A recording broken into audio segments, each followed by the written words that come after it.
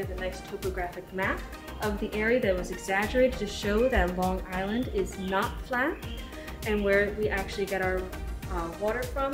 So there's the upper aquifers, which connect to the ponds, and then the lower aquifer is where we get our drinking water from. There's a lot to explore on the South Fork, and you need a lot of tools to be able to properly find everything.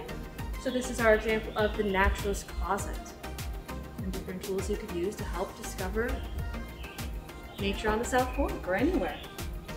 And our life of a dying tree, the dying tree, dead tree, things to find, and the rotting log, the salamanders, and other things to find. Also have many other habitats like our ocean fish. Also by the ocean, we have our swale habitat, the red fox, and the northern harrier, competing for some of the same food. And there's two kinds of fox on Long Island, and a great place to go looking for tracks and other animal signs. In a forest, there are temporary ponds and our wood frog, and that would be a springtime pond in the summertime. We have scarlet tanagers visiting. They're a migratory bird,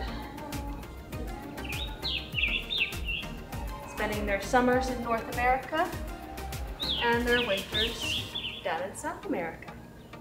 In the fall, the woodland ponds, many of them dry up, and we have some wood ducks searching for nuts and acorns. This was a temporary pond, but there are also permanent ponds where bullfrogs, bullfrog in the puddle there, and muskrats will spend all year round, and our statue snapping turtle. That's it for basic freshwater. We also have salt water, our salt marsh, and our diamondback terrapin. And we have some black-crowned nighthare and a mink would also be found in our salt marshes. Salt marshes are a transition between land and the ocean. And out for the extreme ocean, you have Montauk winter residents. This is our harbor seal, one of the winter residents. We are south for them. And there's many, many other animals that will come here in the wintertime. And a few little special exhibits are walking sticks, need lots of plant leaves, and our box turtles, which, of course, they're both buried right there.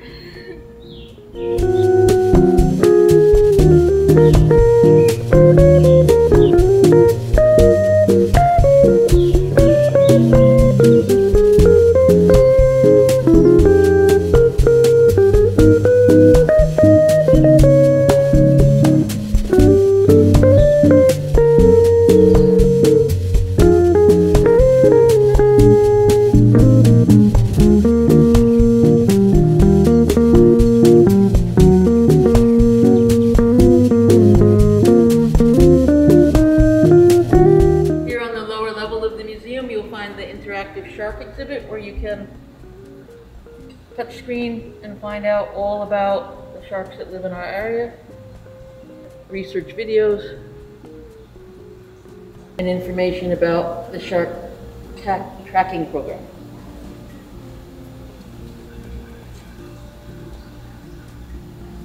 So downstairs we have the aquaponics exhibit, where we can grow plants without soil using clay pellets, which hold the roots,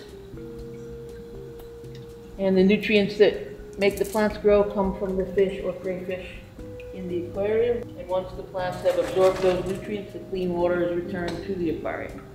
We also have an eastern diamondback rattlesnake. Rattlesnakes are now extirpated or removed from Long Island, but they were once here historically. So among the exhibits downstairs is our marine touch tank, where you can hold a sea star or a crab with the help of a Sofo educated, as long as you keep them in the water, which is their native habitat, their natural habitat. Or a sea snail, a whelk is a sea snail, or you could hold a sea star.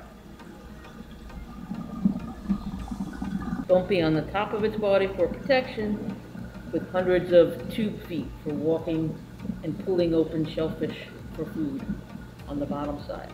We have more amphibians and reptiles along this wall. These are the spotted salamanders. Common forest animal. They live in a burrow underground. We also have milk snake. And it is time to put our spotted turtle back in the tank. He's been having some fish in the tank. He gets fed in a separate tank and he goes back.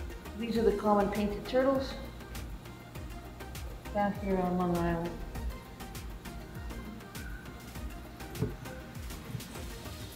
The museum property borders the Long Pond Greenbelt, which is a nature preserve. Just on the other side of this small pond, there's a covered deck area here for classes or outdoor activities.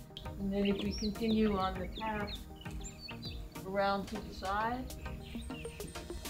we will come to the grass area where we have the vent space.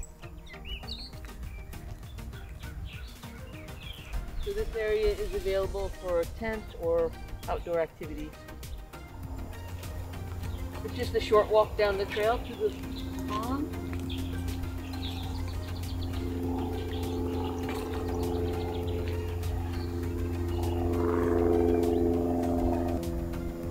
You can see the osprey nest platform. There is a nesting osprey pair in there. They have produced an egg. We're waiting for the egg to hatch right now. This is a natural pond with painted turtles, bullfrogs, aquatic insects. We do a lot of pond programs here. This is the native butterfly garden, where the host plants provide nectar for many, many insects, including the monarch butterflies that are migrating. We call this the teaching pond because it has all of the local pond animals, bullfrogs, painted turtles, and the aquatic insects. And we can capture even a bullfrog right there in the very center. So out beyond the purple martin nesting boxes is the Long Pond Greenbelt Preserve, which extends all the way up to Sag Harbor Village. But the museum's property ends right here.